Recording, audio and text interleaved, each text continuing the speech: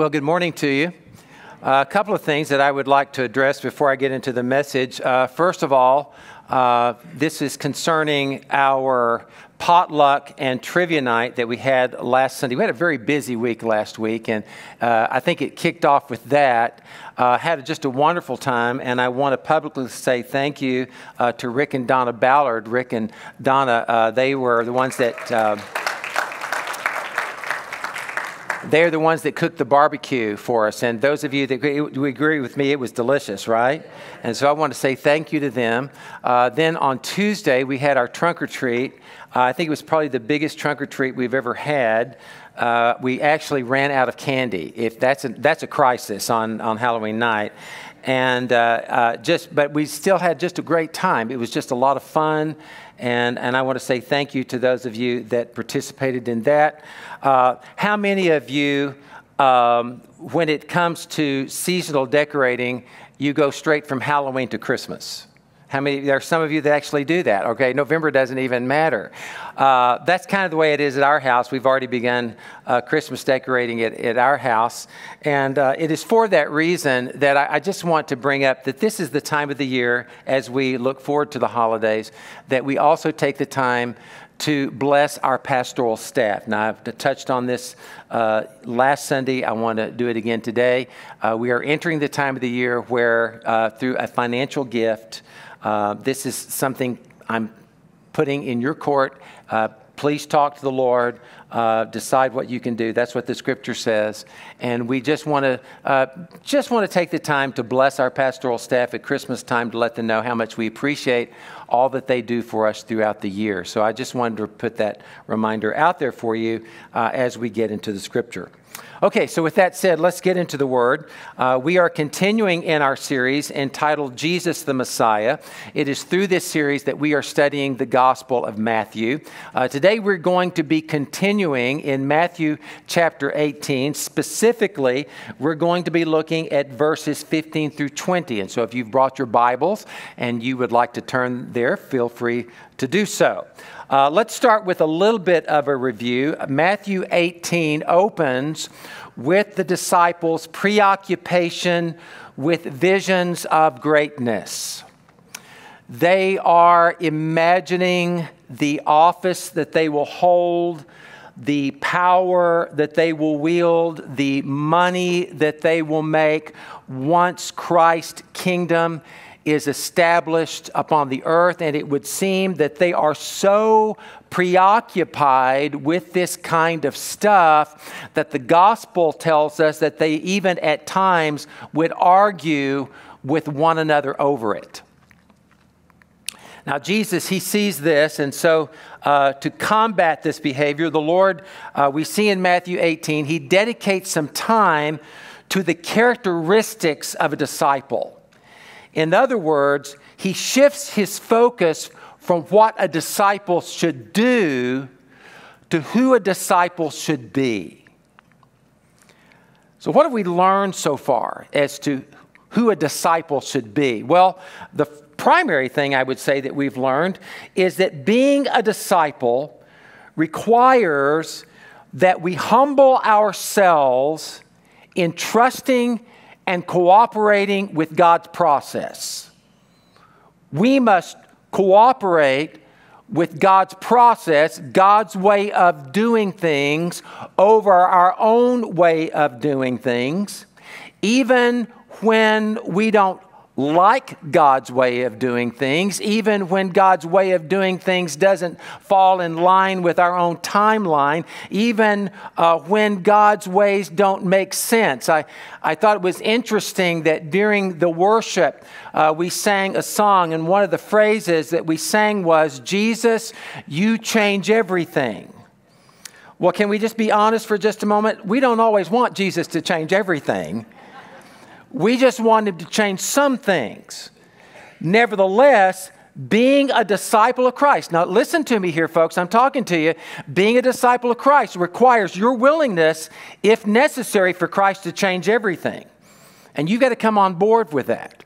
So that's the first thing that we learned here in Matthew 18. Now, the second thing that we learned is that trusting and cooperating with God's process begins in his own house with his own people. I think you saw it today. None of us is a finished project. We are all a work in progress. Do I hear an amen for that? We all share a common proclivity towards sin. Therefore, no place is this idea of trusting and cooperating with God's process more applicable than when it comes to ourselves and it comes to our communal Christian relationships. We all share in this communal obligation to combat sin by loving God and loving one another. John 13:35 says this, "By this, everyone will know that you are my disciples," and look at this next part, "if you love one another."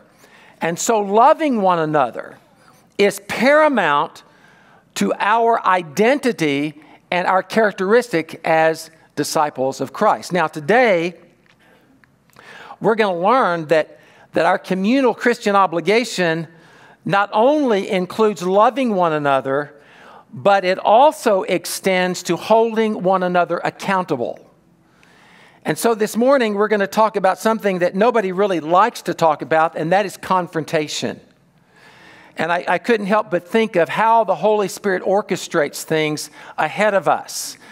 Case in point, we've all had an extra hour of sleep. And so having had an extra hour of sleep, hopefully you're in a much better frame of mind. If you had been sleep deprived, your attitude might not have been very good, and therefore you wouldn't have been very receptive to this message. But seeing that we've all had an extra hour of sleep, I can tell you're all in a good mood. We're going to talk about a tough subject this morning. And so it's I think, paramount that we look at this subject as objectively and as with as good an attitude as possible. So with that said, let's get into the scripture. Matthew 18, verse 15. Let's read this together. Jesus is speaking here to his disciples. That is, he's speaking to us. And he says this, "If your brother or sister sins, go and point out their fault just between the two of you. If they listen to you, you have won them over." Okay, so let's stop right there. I think to begin this teaching and to understand this teaching, you've got to start with that word sin. In this context, the word sin means to miss the mark, to err, or to be mistaken. And so in a manner of speaking, what Christ is talking about here, he's talking about what I define as everyday sin. He's, in other words, not talking about some blatant, malicious, premeditated, unspeakable evil. He's talking about the stuff that we're all susceptible of doing on a regular basis. He's talking about maybe caving into a temptation or a knee-jerk reaction gone wrong, or maybe having a bad attitude. Maybe you're at a place where your faith has gone a little stale. Maybe you're finding that you're submitting to your emotions or your circumstances a little more than you should. There's not a person in this room who's never done these kinds of things. Moreover, there's not a person in this room who is immune to these kinds of things. And so what Christ is saying is that we share this mutual responsibility to safeguard one another. We share a mutual responsibility to safeguard one another against sin and against this kind of behavior. Hebrews 10:25 says it like this: "Not giving up meeting together as some are in the habit of doing, but encouraging one another, and all the more as you see the day approaching." And so while I would say that today's message is about confrontation, it's not so much about confrontation as it is about reconciliation. We're not getting in one another's business just for the sake of doing it. We're getting in one another's business for the sake of us reconciling ourselves to Christ and repenting of our sin, which I think is a good thing. How about you? All right. So let's get back to Matthew 18:15. In Matthew 18:15, the Lord gives this scenario of a brother or a sister who has sinned. And at this point, I should probably share with you that some Bible translations say your brother or your sister has sinned against you. Against you. Now, the NIV Bible does not say that, but other translations do. And so those other translations make the sin a little bit more personal. So there's two ways that you can look at this. You can look at this as a brother or sister literally sinning or wronging you personally, or you can look at it through the lens that you witness a brother or a sister. You're aware of a brother or sister's sin. Maybe it's not against you personally, but maybe it's against someone else. In either way, in either scenario, your response is the same. Jesus says that your response is to address it personally and to address it privately. You don't bring other people into it. You don't gossip about it. And you don't put it on the prayer chain. Now, there's a reason for this. The reason for this, and you've already heard me say this over the course of the past couple of weeks, that to a certain extent, the communal Christian existence requires that we stick our noses in one another's business. James 5 says that we have an obligation to confess our sins to one another and to pray for one another. That's all he's talking about. He's talking about this responsibility that we share in being accountable to each other as well as being held accountable. And we can't do that. You just can't do that if you don't know what's going on in your neighbor's life. And if they don't know what's going on in your life. It is impossible for us to fulfill the commandment of James 5 to confess our sins and to pray for one another if we don't know what's going on in one another's life. Ergo, isn't that a fancy word? Didn't you like that word, ergo? Ergo, we have to stick our noses in one another's business. Now, I want to tell you, if you're going to be a part of the Christian community, if you're going to be a part of the kingdom of heaven, you're going to have to get used to that. You're going to have to get comfortable with letting your guard down. You're going to have to get comfortable with having people see you for who you really are. Now, I'm not saying that you have to hang out all your dirty laundry. But I am saying that we all have to get comfortable with loving one another enough that when we see somebody going in the wrong direction, that you've got the courage and you've got the concern enough to speak up and say something. So we're talking about accountability. And Jesus says that the first rule of accountability is that you gently and you respectfully and you privately, you confront that person with your concerns. And then, he doesn't say this, but it's certainly implied, you take the time to give them a response, for them to respond to you, to hear them out. And this is because your objective is not to win an argument.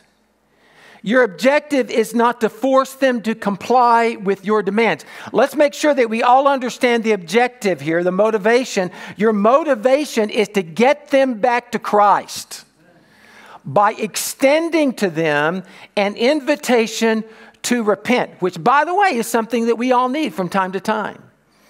So I'm not talking this morning about something that is exclusive only to a certain quality or a certain grade of people. We're talking about everything from the pastor all the way down. From time to time, we all need to be put on the straight and narrow. Pastor David, I'm so appreciative of him. He is trying to wean me off Diet Coke. He is not doing a very good job, but he's hopeful. And I'm listening to him, and I'm thinking about it. I'll get there. We're holding each other accountable.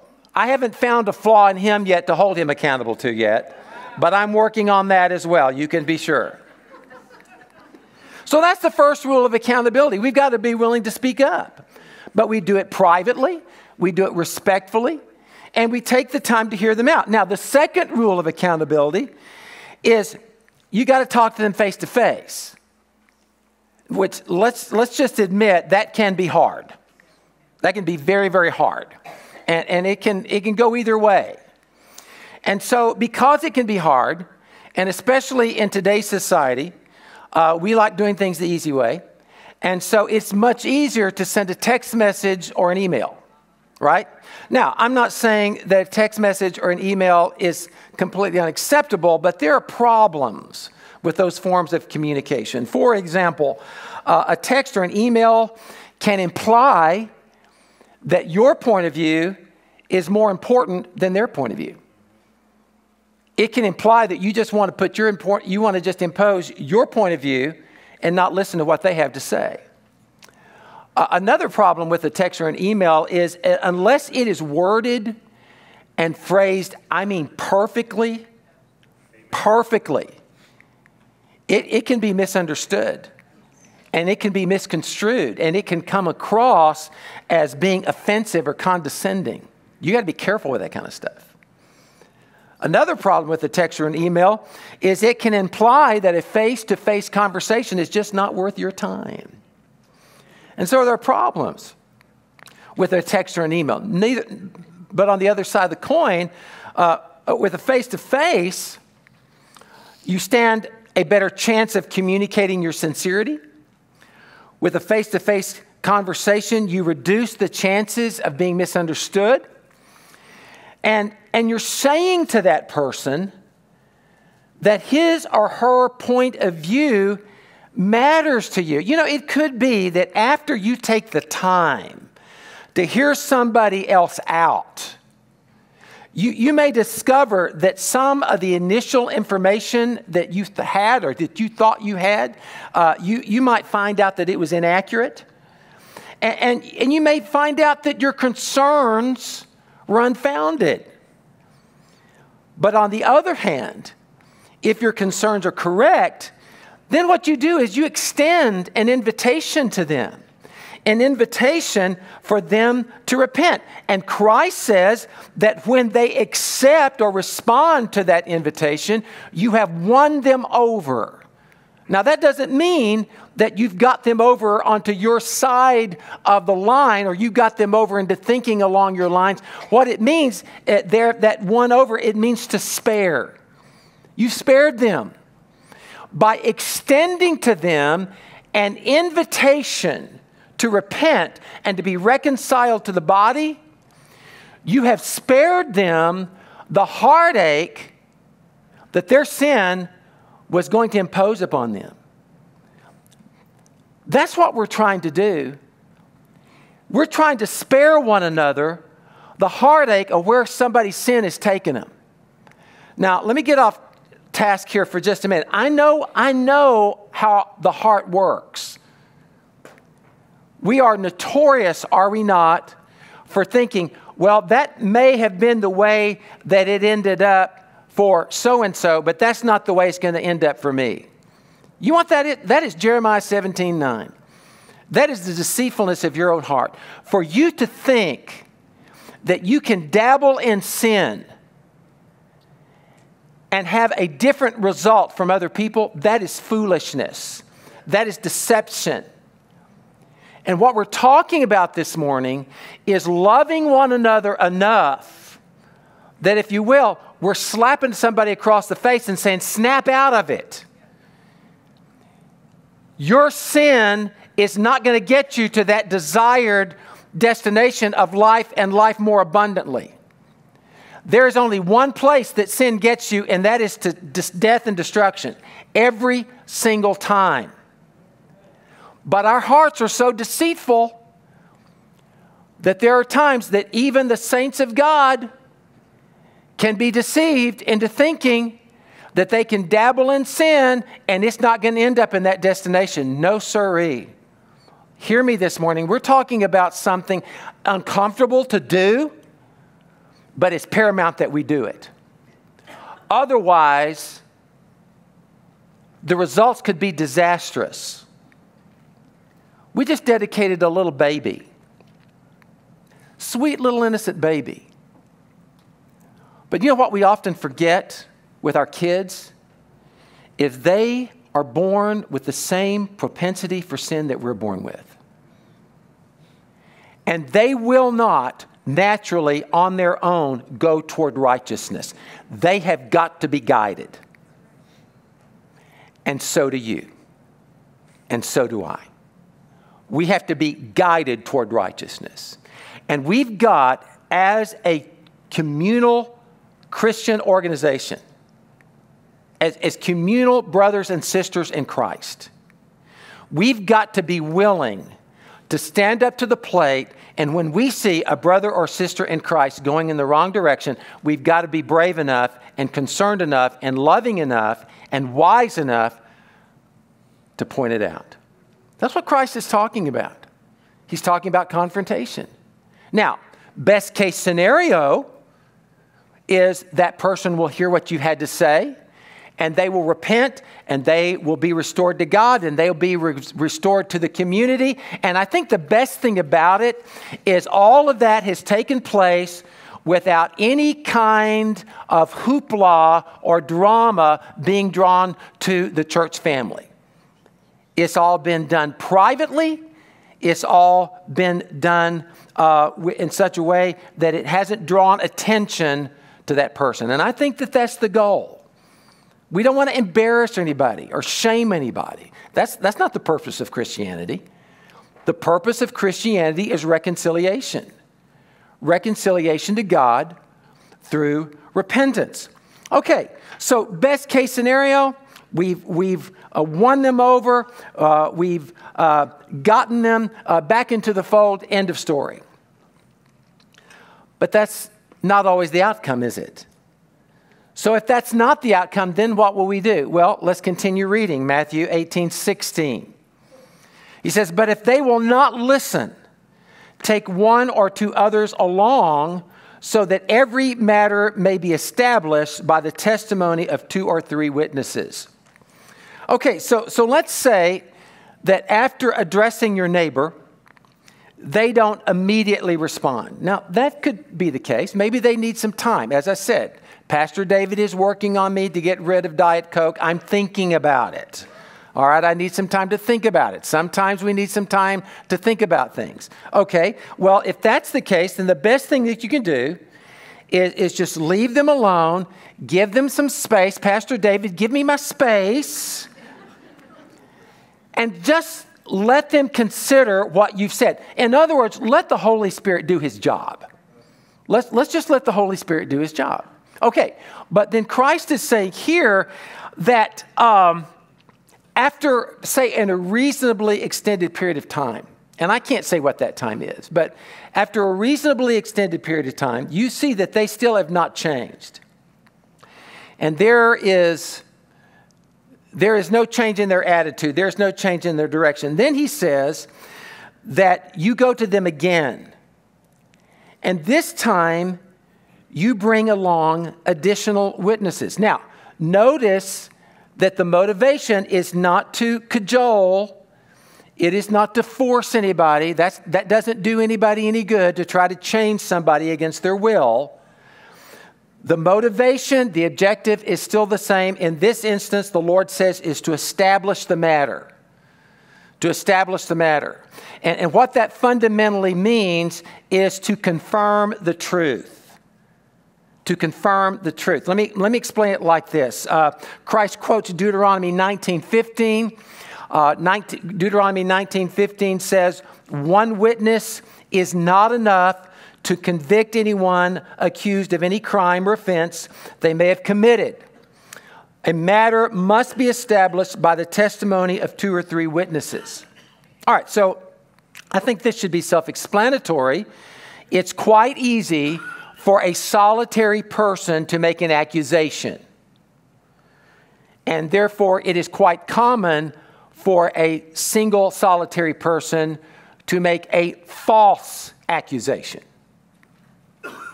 However, when you have 2 or 3 witnesses who are all corroborating the same story, then it greatly reduces the chance of a falsehood and gets you closer to the truth. And that's the objective here. The objective here is to get to the truth. When one person confronts you over something you need to change, you can easily dismiss it as bias, as just one person's opinion. But when you have 2 or 3 people confronting you and they're on a unified front, then it looks less and less like bias, and it looks more and more like truth. And when you refuse to listen to the truth of one person, well, that's called denial. But when you refuse to listen to the truth of a group of people, that's called defiance. And Hewitt Community Church family, I'm obligated to tell you that defiance has no place within the body of Christ. Okay? So how do you deal with defiance? Well, let's continue reading Matthew 18:17. He says, "If they still refuse to listen, tell it to the church. And if they refuse to listen even to the church, treat them as you would a pagan or a tax collector." Okay, so here's where it gets a little more serious. But I think the first thing to keep in mind is that this step is applicable only after you've attempted at least 2 private confrontations. Now, the objective behind the 2 private confrontations was exactly the same.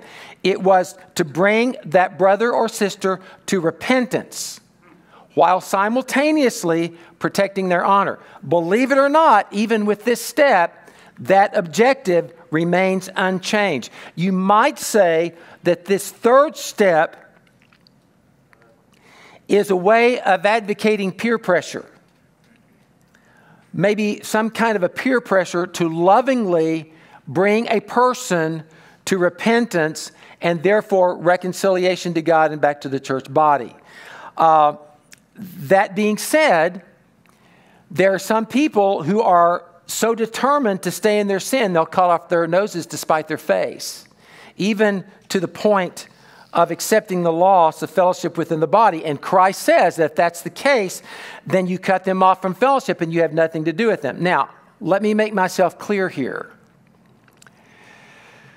We're talking about an absolute last resort to a worst case scenario. Are you all hearing me this morning? We're talking about the absolute last resort to a worst case scenario. So we're talking about something that should never, ever be taken lightly. And because of the seriousness of the situation, and this is, I'm going to give you as my opinion. This has not come from the Scripture, but I do believe it's my opinion. It is my opinion that if we ever get to this place as a church body where we have to confront someone publicly with their sin and a decision is made to cut off fellowship with them, then in my opinion, I want you to hear me out on this, it's got to be a unanimous decision. It must be a unanimous decision on the part of the body. And let me explain why. Because the objective is still repentance and reconciliation. And let me tell you something. If you've got half of the body and they're cutting off this person from fellowship, and the other half of the body is engaging in fellowship, I can't see repentance and reconciliation happening. You know what I see happening? I see the church being split down the middle. And I don't see anywhere in the scripture where Christ is pleased when his people are split down the middle on anything. And so especially with this area of sin and confronting sin, God's people have got to be on the same page. I need you to hear me this morning. We've got to be on the same page. Now, how are we on the same page? Well, let's continue reading. Matthew 18:18. Look at what the Lord says here. He says, "Truly I tell you, whatever you bind on earth will be bound in heaven, and whatever you loose on earth will be loosed in heaven." Now, if you think that this is familiar, if this sounds familiar to you, that's because that Christ has already said this once before. Almost verbatim. He said it back in Matthew 16. And we evangelicals, we get kind of weird sometimes about binding and loosing. We think binding and loosing is you go around binding and loosing stuff. Can I just tell you, that's not what he's talking about. Let me tell you what he's talking about. He's talking about boundaries. He's talking about the standards by which the body of Christ lives. When you become a Christian, you are welcomed into the body of Christ just as you are. But you are not welcome to stay as you are.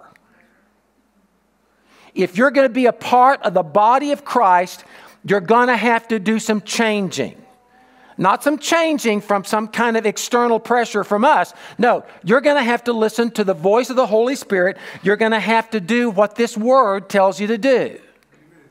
And I'm just going to tell you from personal experience that the word of the Lord and the Holy Spirit is going to talk to you about losing some of your old habits while picking up some new ones.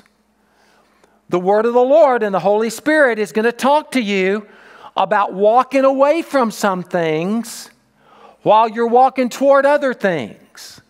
I'm going to tell you that the Holy Spirit and the word of the Lord is going to challenge you, and it's going to correct you, and it's going to stretch you, and it's going to use you.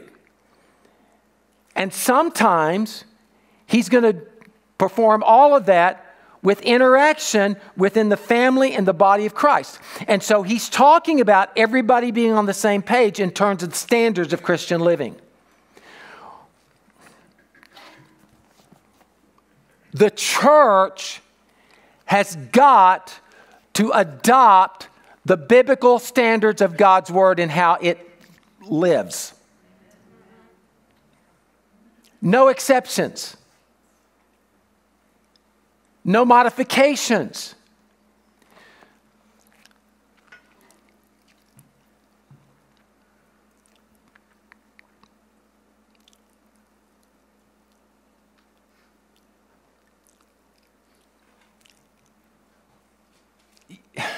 You know what makes this teaching so difficult? Is back in the first century, if a Christian was put out of a fellowship for sin, he didn't have any place else to go. Usually, there was only one church in town. Well, today, we have churches on every street corner. And so if a believer leaves a fellowship over sin, well, all he has to do is go across the street. And if that doesn't work, then he just goes. And I think that explains why you don't see this kind of teaching demonstrated in our churches these days. But it doesn't alter the fact that we as a church body, we've got to agree on the biblical standards of God's word, and we've got to agree to enforce those boundaries. Now, we've got to enforce them the right way, and we need to enforce them for the right reason. And Christ is saying that when we enforce the biblical boundaries of God's word the right way and for the right reason, then he will bless it and he will honor it, even when man doesn't. And I think that's paramount for us as a church today, because we're being bombarded with criticism and accusations. Sometimes they're from outside the church body, and sometimes they're from inside the church body, about modifying and changing the biblical standards of God's word. And when it happens, we've got to be unanimously willing to stand up and say no. Now, we don't do it with a bad attitude. We don't do it through violence. We don't do it through a hateful spirit. There's a right way to do it, and we do it lovingly. But we got to do it. You got to do it. I can tell this is going over really, really well. Maybe you should have had 2 extra hours of sleep last night.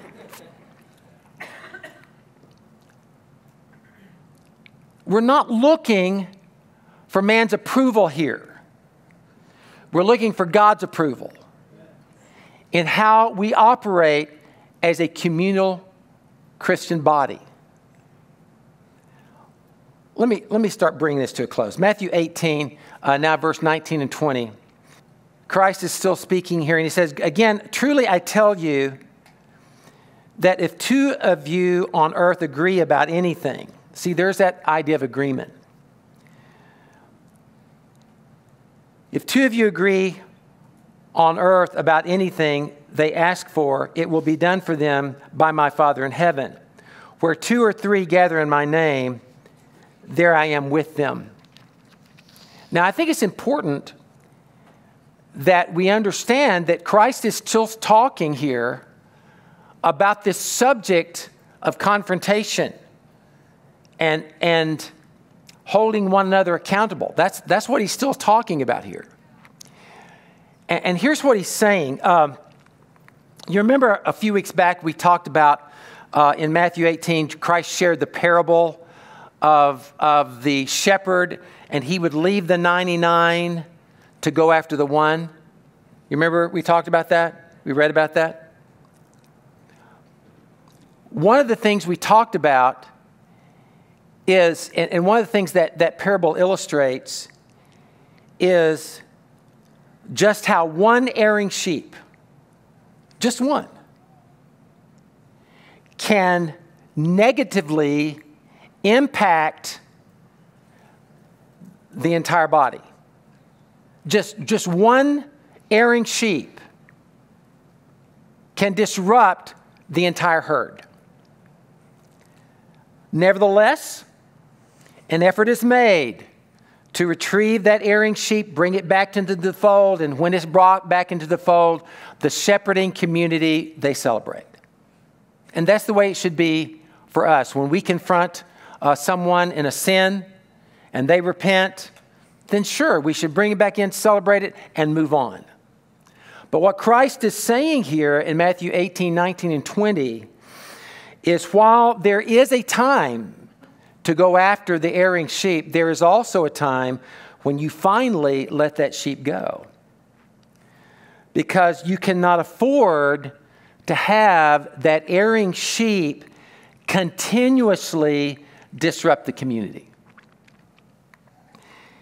In essence, what Christ is saying here is that unity within the body is so paramount to its survival and its usefulness within the kingdom of heaven, that if someone within the church is constantly challenging or violating biblical standards of the church, and that church is putting up with it, then that church is not going to go anywhere. And it's not going to accomplish anything. And so when the conflicts arise, they need to be addressed and they need to be talked out with repentance and reconciliation. The goal, sometimes that will be achieved and sometimes it won't. But because in today's culture, a sinner that is confronted, a believer that's confronted over sin, they can get mad and they can just leave and go across the street. And simultaneously, we're immersed in an American church culture that is preoccupied with numbers. We look at the numbers, and we don't want the numbers to go down. We don't want anybody leaving because we've offended them, because we've held to some kind of Christian principle, because that's going to affect the numbers. And so for the sake of the numbers, some of our churches are willing to modify the truth. Well, Christ, He foresaw this. And He's saying, look, don't be so preoccupied with the numbers. He says, yeah, it could be. It very well could be that when you confront a brother or sister about a sin that they are committing, it very well could be that they could leave your body. They could leave your church fellowship and go someplace else. And maybe they might take some of their friends or some of their family members with them.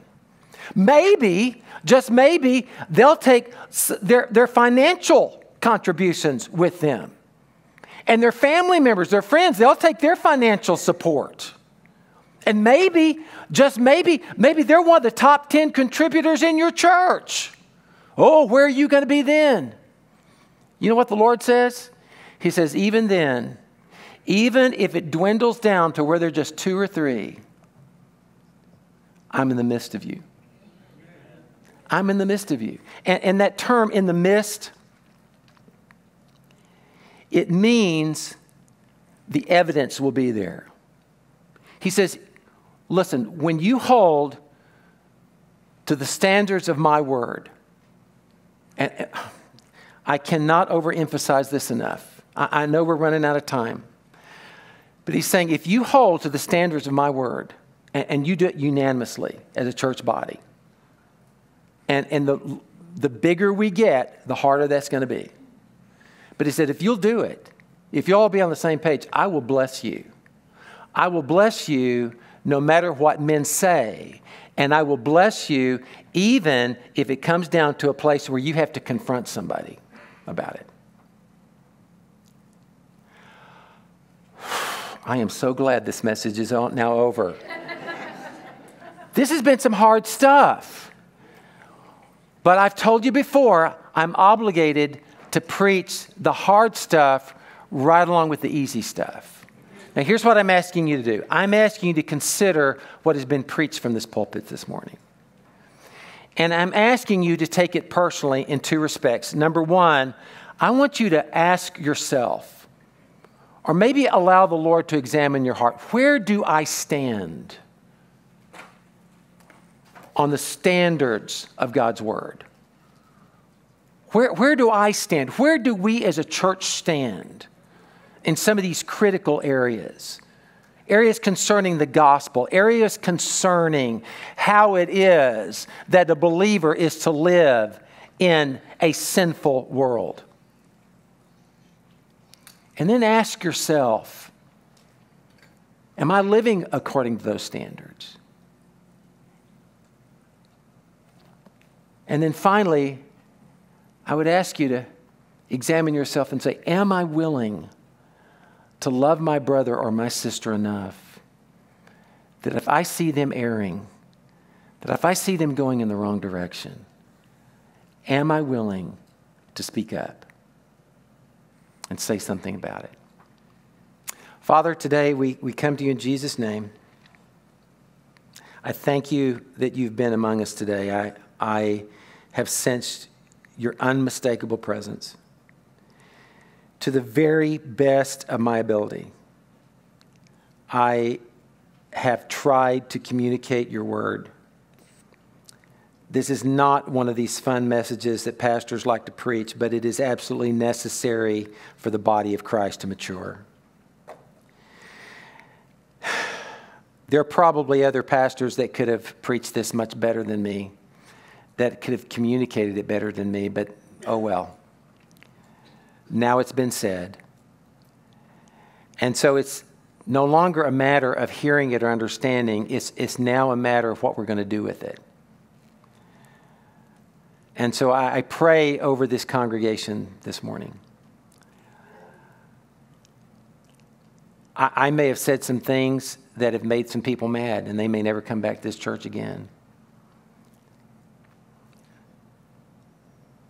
And if that's the case, then I rely upon your Holy Spirit to intervene in that situation.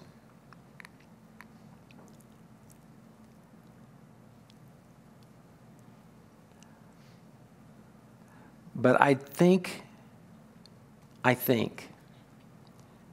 that you are creating in your people an urgency. For lack of a better way to say it, a knowing that you are returning soon. And that you are returning for a church that is fully committed to you. Fully committed. Because that's the only kind of church you're looking for. And I would pray that Hewitt Community Church, we'd be among those that you're coming back for. So help us, Lord, with what we have learned today. Help us to apply it to ourselves and to our hearts. We pray in Jesus' name. Amen. Would you stand with me this morning? I'm almost hesitant to ask if you've been blessed from having been in God's house today. I hope that you have. But I tell you, even when it's hard, God is good, right? And He's got good things to say, and He's got good things in store for His people. And you've been blessed. You're a blessed people. And so I would challenge you as you leave here today committed to being a blessing to others, would you? We'll see you Wednesday night. If we don't see you Wednesday night, we'll see you next Sunday. God bless you.